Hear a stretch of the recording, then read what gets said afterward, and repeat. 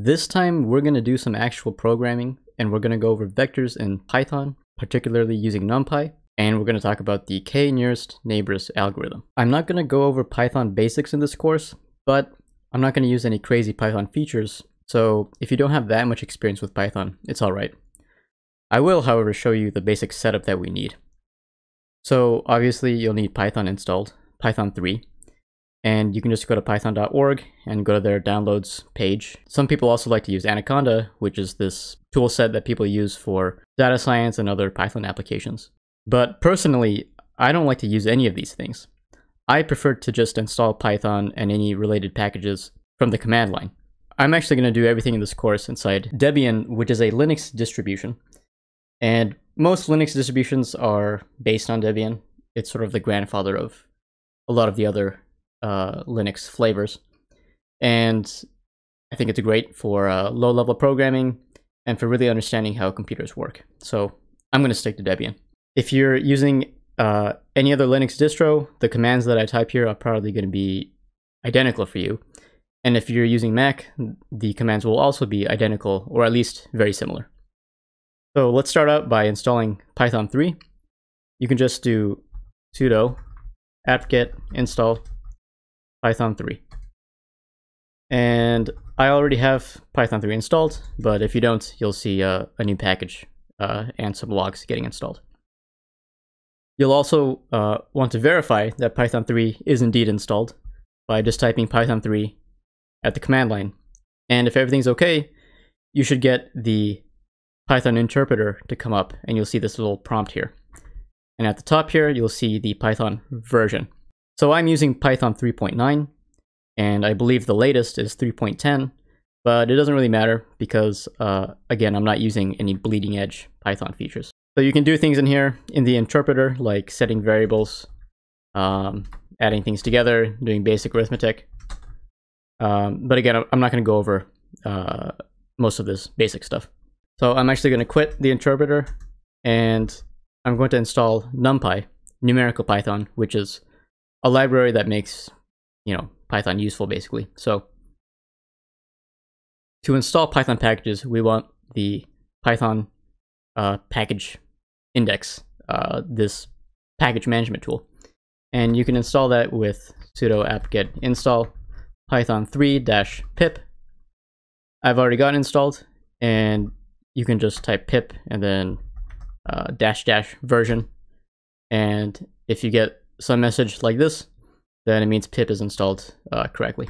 So some people may need to type pip 3 -- version, because sometimes you might already have pip installed for Python 2 on your system. So just make sure that the path here is pointing to your Python 3 installation. So now we can actually install NumPy. So just do pip install NumPy. And I've already got NumPy installed as well. And we can verify that NumPy is installed correctly by opening up the Python interpreter and doing import NumPy. And if you get nothing, it means everything was successfully loaded into memory, and you can call NumPy here, and you'll see module NumPy from some path on your local machine. So a couple other things. Instead of using the Python interpreter, I'm actually going to install IPython. So IPython is interactive Python. And again, I've got this installed already. And you can start it by typing just IPython in the terminal. And you get a similar looking interpreter here, but the prompt is a little bit different. And IPython is just a nice version of the Python interpreter. For example, you get some nice syntax highlighting like this, and you get a nicely formatted tab autocomplete and a few other features that I'll show you in a second. You can do import NumPy again like this, but actually most people will not import NumPy the way that I've done it here. By convention, most people will do import NumPy as NP. So this just makes the code a little bit shorter, and in a lot of code out there in the world, you'll see people use NP instead of NumPy. So just be aware of that. Okay, so let me escape the IPython terminal here, and I am going to go into a folder here, and in this folder I have a Python script, main.py. So let me just quickly open this up. So this is a very simple script, just 40 lines or so, and it just shows some of the different functions and methods you can use from the NumPy library, as well as a small KNN example at the bottom here. So at the very top here, I import NumPy as NP, and throughout the rest of the script, I just use NP. So instead of just showing you them line by line here, I'm actually going to do something a little more useful. And this is where IPython comes in. You can type IPython-I, and I stands for interactive, and you can type in the name of the script. So I'm just going to use main.py here. And what this will do is it will execute main.py, and when it's done, it'll keep all the variables in memory, and then it'll open an IPython interpreter. So I just press enter here, and main.py was executed, and I have all the variables still here in memory. So for example, in the script, I had a scalar at the top stored in a variable called a, and if I type a here, you can see a still has a value of 3, which I assigned in the script. I also created a NumPy array called x, and it has the values here that I assigned it in the script, and I created another array called y, and again, same values from the script. So this is pretty useful for debugging and for, seeing what the state of a program is in the middle of it. So you can open up the IPython interpreter at the end of a script. You can also actually call the terminal in the middle of the script. So that's a quick way to do debugging. So yeah, IPython is pretty useful. So now I've already imported NumPy as NP at the top of the script. So NP right here is actually already defined. Let's talk about NumPy arrays. So you have ordinary Python arrays, right? So you can type 1, 2, 3, 4, for example, here. And inside here in the brackets, this is a normal Python array. And you just pass this into np.array. And for example, here, let's just call this, I don't know, my vector. And this creates a NumPy array. And it seems similar to a Python array, but NumPy arrays are, a different type of object. They have their own methods, and they're very useful for linear algebra. So if I type my vector and then dot, and I can press tab, and IPython will show me what methods are associated with this NumPy array. And I can continue to hit tab and go through each of these functions, and I can see what arguments it takes. So this is pretty useful. Okay, so let's talk about scalar and vector multiplication in Python. So scalars are represented just with variables. So I have a, for example, and all you have to do is multiply a by x using the ordinary multiplication symbol here, just an asterisk. And a will be multiplied by every element in x. So if you look up at the top of this interpreter, you see a equals 3, and you have x here. And it's just what you expect. You just multiply every element by 3. So pretty straightforward. You can also add vectors together as long as they have the same number of elements. So I've added x and y here. You can also subtract, and this is the same as x plus the negative of y. So you get that. And you can keep adding vectors together like this, right? And you can think of any combination, and it will work just as you expect. So the plus sign and the multiplication symbol here are overloaded to work with NumPy arrays and scalars. So let's get into some more interesting stuff. We can do element-wise multiplication. You also know this is called the Hadamard or Schur product.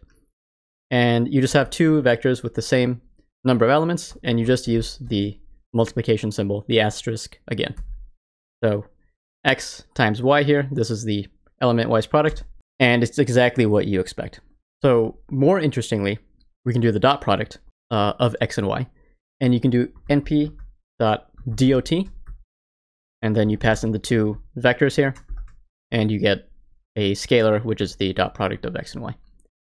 So that's one way to do it, but here's a much prettier way to do it, which is you do x.dot and then y. So dot here is a member function of x, right? So if you don't know about member functions, you might want to review object-oriented programming, but basically objects have these member functions associated with it, and in Python and some other languages, you can call the function directly after the object in question. And implicitly what this does is this dot function here takes x, but it also takes y together, and it's the exact equivalent of the np.dot function above here. So the x.y notation here looks just like the math notation, so I recommend you use this. It makes the code a lot more readable. Okay, now that we've gone over the dot product, let's talk about the norm. If you do np dot, you won't find norm here. It doesn't exist. But inside np, there are other submodules. So one of them is called linalg, linear algebra, and inside here you have the norm function. This exists. So all you do is pass in whatever vector you want into this norm function. I put an x, and this is the norm of x. And let's just double check that this is true. So from NumPy, you can also get square root, and I'm just going to autocomplete here because I typed this in earlier. So x has 3 elements here, the 0th index, the first index, and the second index. And I'm just taking the square of each one. I add them all together, and then I take the square root, and I get the same thing as I got up here. And you can pass in a vector of any length into norm. So y is the same, but for example, I think we had my vector up here. So this has 4 elements, so I can do np linalg norm my vector. Okay, looks good. Now let's think about x and y as points instead of vectors. So if I want to find the distance between these 2 points, I can take the norm of the vector between them. And the vector between them is just the difference of those 2 points, right? So this right here is the distance between x and y. And remember, this is a distance, so I can just flip the x and y here.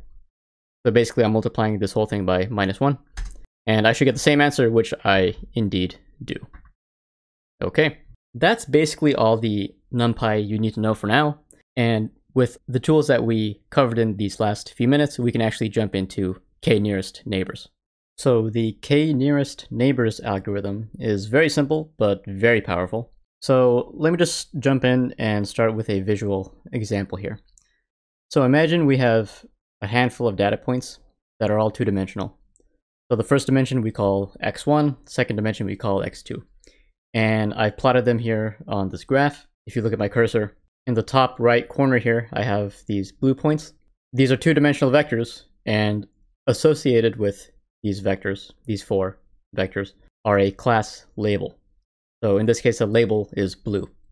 And then on the top left, we have 5 pink points, and then green, and then yellow.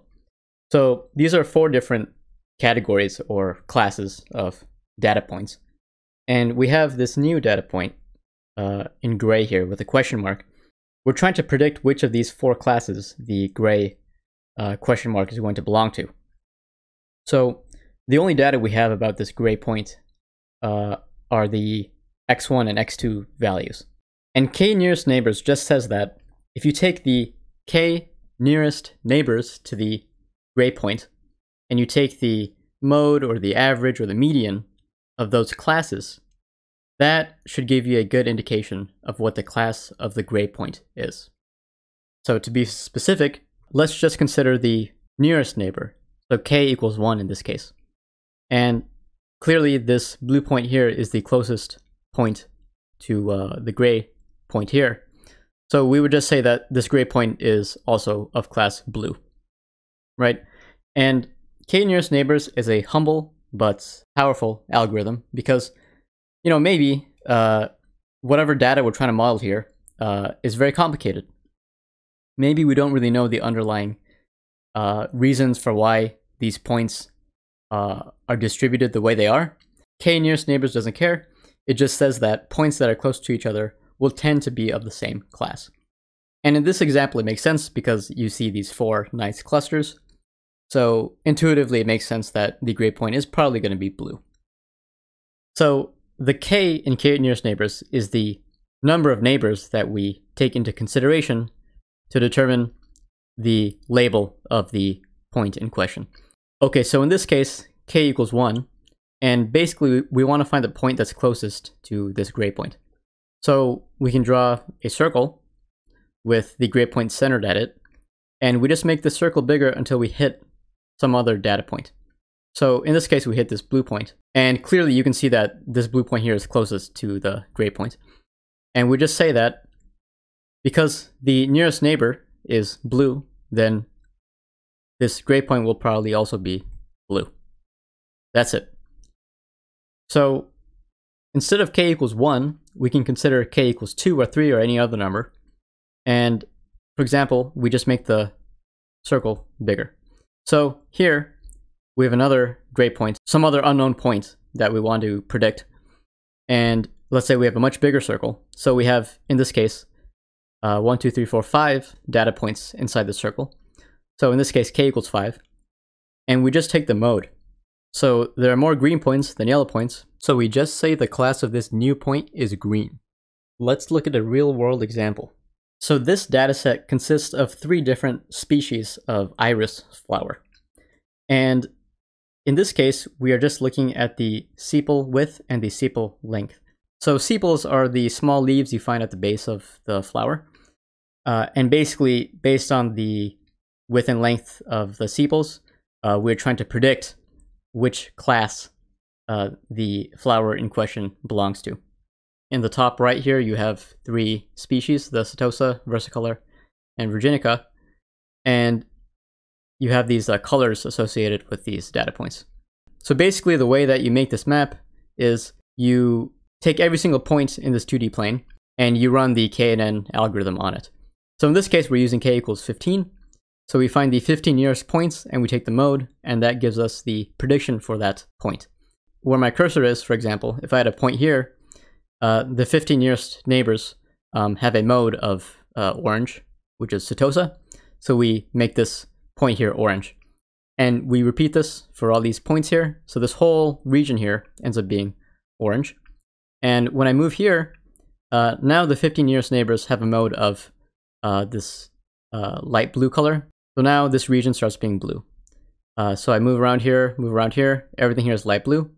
And when I get here into this boundary, the nearest neighbors have a mode of this dark blue, virginica, and that's why this whole region here is purple, right?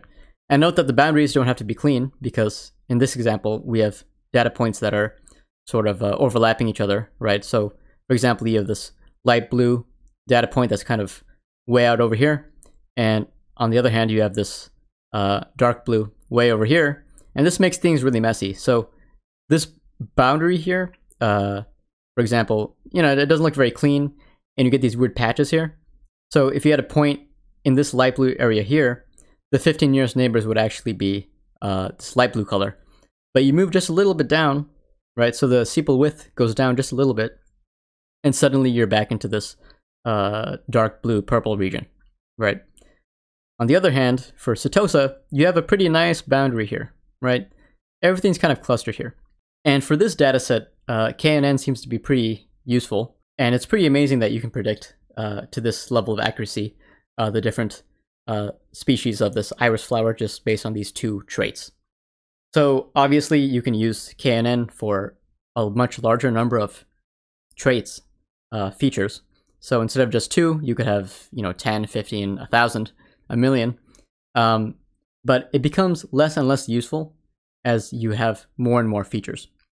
And the reason is it takes more points to fill a certain volume in higher dimensions in order to actually accurately describe that higher dimension. So what I mean is, in this two-dimensional plane, I don't know, let's say we have 100 points or something here. We have pretty good coverage of this plane, right? But if you take the same 100 points and you add a third feature, now you can plot them in 3D, but you've increased the area, the volume of the region that you're considering, right? You have the same number of points, but the space you're trying to fill is much larger. That means you have less coverage, and you probably have less of an understanding of this volume. And now if you go into 4 dimensions, 5 dimensions, 100 dimensions, and you still only have 100 points, that means you are barely covering the volume that you're looking at. So to do KNN, or even any algorithm, using only just 100 data points when you have 100 features, the probability that you're going to accurately describe that huge volume is very unlikely. So at a certain point, when you have too many features, you end up having a useless model. On the other hand, if you have too few features, then obviously that can be not so useful either. Because imagine, in this example, we were only looking at the sepal length, right? So imagine taking a slice, a one-dimensional slice of this. So if, we just ignored completely the sepal width, it may be even more difficult than it is now to separate the 3 classes like this. So again, this is actually different from the k value, which is the number of neighbors. In this case, we're talking about the number of features. So both of these numbers have a big impact on the quality of the KNN algorithm. You can have too few features and too many features, and you can have also too small k and too large k. And it takes a lot of trial and error to figure out what's the right amount. Okay, so now that you have at least a two-dimensional picture of how KNN works, let's jump into some code and use KNN for movie recommendation. So first, we should install one more package, and this is called Scikit-learn, which is also extremely useful. So they have a lot of documentation. You can just go to scikit-learn.org, and they have a lot of documentation, not just about their own code, but about machine learning techniques and lots of visualization. So it's a pretty helpful resource. We can also install Scikit-learn through the command line. So just do pip install scikit-learn. And just know that if you want to import it, you actually have to do import sklearn. Okay, so let's go back to our script here, and I'm going to open it up. And at the very top here, note that I added this line from sklearn import neighbors, right? And this neighbors here is the KNN algorithm. So before we actually use scikit-learn, I'm going to go down here to movie recommendation example, and I'm just going to show manually how you would do KNN. It's very simple. It just involves calculating distances between points. So starting at the top here with this array, ordinary Python array called possible genres, let's talk about how we would set up the problem. So imagine you have 6 different people. So down here you have Emma, Alex, Kate, Carl, Lily, and Sean. And they watch 6 different movies. And for each movie, they give it a rating from 1 to 5, where 1 is the worst, 5 is the best. And for movie 1, for example, Emma gives it a rating of 1. The next movie is 3. The next is 5, and so on. Alex gives the first movie a rating of 5, the second movie a rating of 1, etc. So basically what we're trying to do here is predict the favorite genre of the person based on their ratings for the 6 movies. So if you go down here, we have Emma's favorite genre is action, Alex's is horror, Kate's is comedy, and so on. But Sean, we don't know what Sean's favorite genre is. And the point of this problem is to try to predict what Sean's favorite genre is. So the way that I've written these variables, you'll notice that after each name I have a underscore x. These are for the ratings, and over here I have underscore y. So x here is the input variable, it's our data. And we're trying to use the x data here to predict the y. And in particular, we're trying to predict Sean's Y, Sean's favorite genre, based on the X's for Emma, Alex, Kate, all the way through Sean, and using the Y's from Emma through Lily, right? So we can use KNN to do this. And basically the intuition here is that we look at the people who are most similar to Sean in terms of their ratings, and that will tell us what Sean's favorite genre is. So all we have to do is calculate the norm between the X values, right? So for example, I want to see the distance between Emma's ratings and Sean's ratings. So these ratings up here, these are vectors of 6 elements, 6D vectors, right? So this is a vector like any other vector, so we can just subtract 2 vectors. You know, we can think of these vectors as points. We subtract 2 vectors and we take the norm, and that gives us the distance between the 2 points. So to see how far apart Emma and Sean are, we just calculate the norm. And basically, we want to find the person who is most similar to Sean, the closest to Sean. And we will just assign Sean's favorite genre to be that person's favorite genre. So in that case, that would be k equals 1, so the closest neighbor, the nearest neighbor. But we could also do, k equals 2, 3, 4, and so on. And that is a very simple way to predict Sean's favorite genre. So let's leave the script here, and I'm going to run IPython on the script. And for example, I can look at Emma underscore X. This is already in memory. I can look at Alex underscore X, get his ratings. I can get Emma's favorite genre. This is part of our included data. Alex underscore Y, and so on. So if I want to find the distance between Emma and Sean, I can do np.linalg.norm, and then Emma X minus Sean X. And I get 4.47. And I can do this for any other pair of people, right? So I could do Lily and Sean. So you can see here that the distance is less than the distance between Sean and Emma. So Sean is more similar or closer to Lily. So if we look at Lily's favorite genre, it's comedy. And Emma, we see up here, as action. So, for example, it's more likely that Sean's favorite genre is also comedy, as opposed to action, at least according to k nearest neighbors. So all we have to do is compute all the different distances between Sean and every other person, right? So we can go for Alex, and so on, and we just find the nearest neighbor. Let me actually display all of the X data into one set of arrays. So this data X, I've already created it in the script. I just made it like this, where I do an NP array, and inside here I have an array of arrays. So I would do Emma X, Alex X, and so on. And you get this array of 5 elements, where each of the elements is one of the X vectors, right? And this is just a nicer way to visualize what's going on, and it's nice to have everything in one variable here. And we're going to need this later for Scikit-learn. I can also do data underscore Y, and all I did here is np array, and inside here I passed an array with Emma underscore Y, Alex underscore Y, and so on all the way to Lily underscore Y, right? Okay, and you'll notice the number of rows here is 5, and the number of elements in Y is 5. So, we have 5 people after all.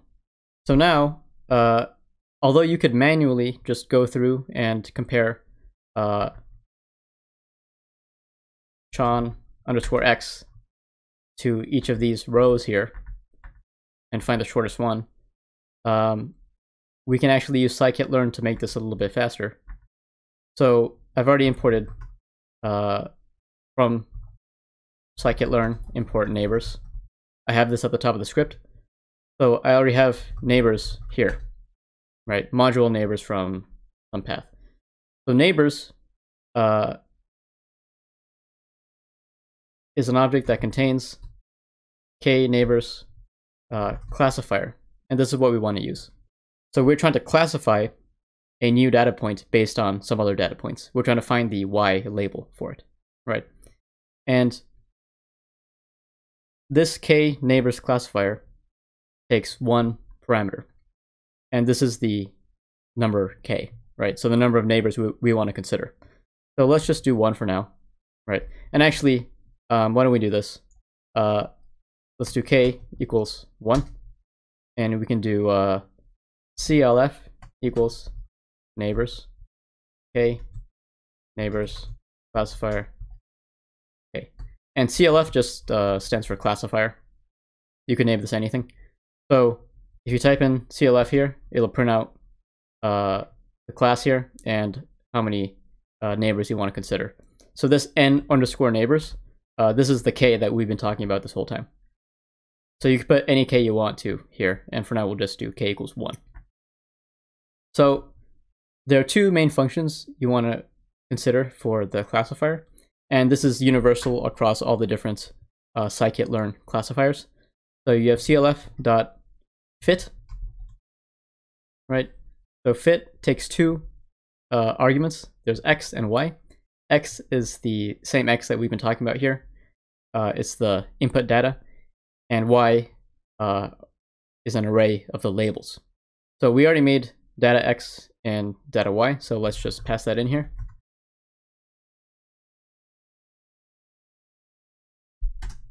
And that's it. And this classifier has been fit on this data. So basically, you can think of it as sort of making the map that we talked about earlier based on the data X and data Y. So all you have to do now is call clf.predict, and you pass in some X vector, right? So for example, you would pass in Sean underscore X, but the predict member function takes in a two-dimensional array. And the reason is you often want to predict several things at once. So instead of passing in just one X vector, you could pass in multiple different ones. So if you just typed in Sean underscore X and press enter, it would say expect a 2D array, but got 1D array instead. So what we have to do here is np.array and basically wrap Sean underscore X inside another array. And this gives us a two-dimensional array. So now we do clf.predict, and you see here we get our prediction for Sean. And we see that Sean underscore Y would be comedy. So just to clean this up, we can do the 0th element, the 0th index of this array, right? And we can finally fill in Sean underscore X like this. Sorry, Sean underscore Y. And that's our prediction. Okay, so I'm going to clear the screen here to make some room. And let's do K equals 3 instead of 1. And let's make another classifier using this K equals 3. So let's just call the CLF2 equals neighbors, K neighbors classifier, and then K. And you type in CLF2 just to double check, and you'll see n neighbors equals 3. So now we just do the same process again. We do CLF2 fit, and you pass in your input data and your output data, and it's fit. And now you just do clf2.predict, and you pass in Sean's X array again as a 2D array, right? And we get comedy again. All right, let's just clean it up. And yeah, same thing. So you could see how this could be useful, especially if you have a lot of data. So, you know, we just have 6 different people here in this example, but you could see how you could extend this to, you know, hundreds, thousands of different users, and you could actually get a pretty decent predictor of somebody's favorite genre just by using essentially these 2 lines of code, right? The fit member function and predict. And that's basically it for how to use nearest neighbors classifier in scikit-learn. If you go to the Scikit-learn website, you can read more about the nearest neighbors classifier. And there are some other arguments you can pass.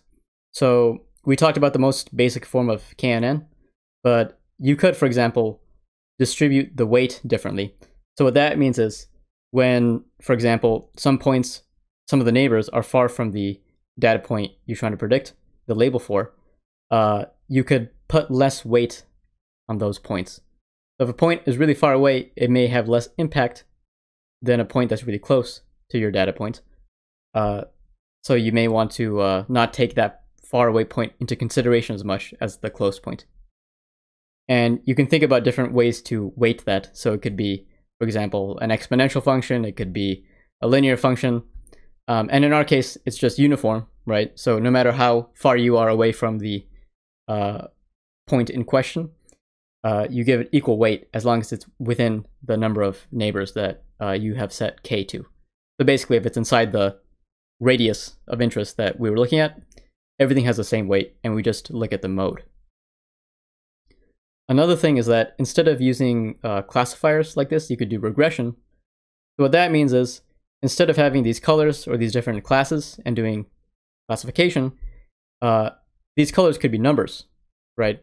So when you're looking at the neighbors that are nearest to your data point, you could, instead of taking the mode, you could take the average, you could take the median, or something more creative to get a prediction for the number associated with your data point, right?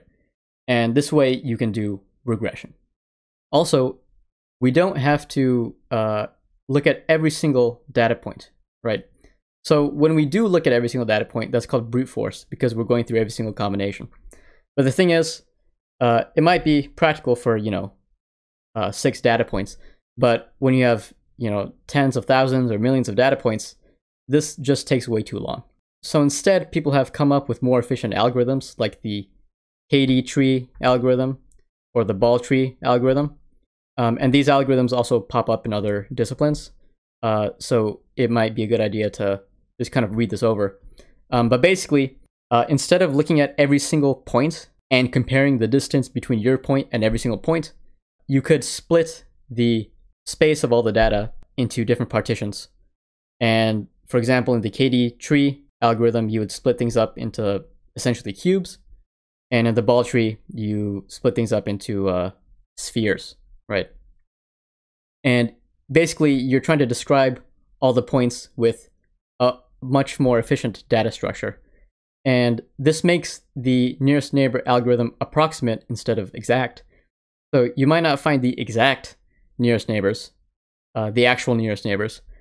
You might just find some sort of rough area where you expect the data point in question to lie inside, right?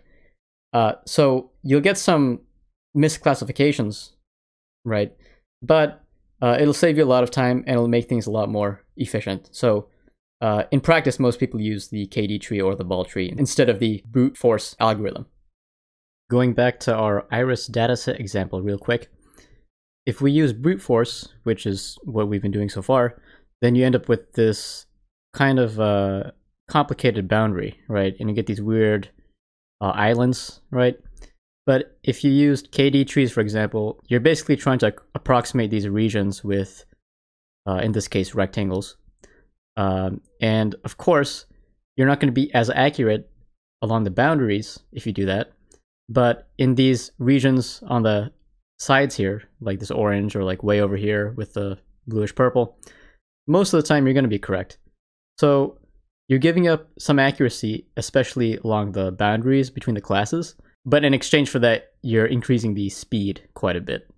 So this is not really related to linear algebra, so I won't go into an actual example here. But just know that you can specify flags in the Scikit-learn classes to actually use one or another of these different algorithms.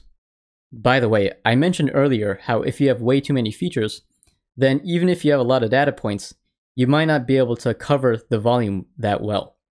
So this is called the curse of dimensionality. And again, it's not specific to k-nearest neighbors. And you'll see this pop up over and over again in machine learning and statistics. Alright, so in this video, we went over how to manipulate vectors in NumPy, and we went over the k-nearest neighbors algorithm and looked at some code in Scikit-learn. So next time, we will go over matrices and matrix properties, and these matrix properties will be the last set of tools we need before we jump into algorithms. So I'll see you over there.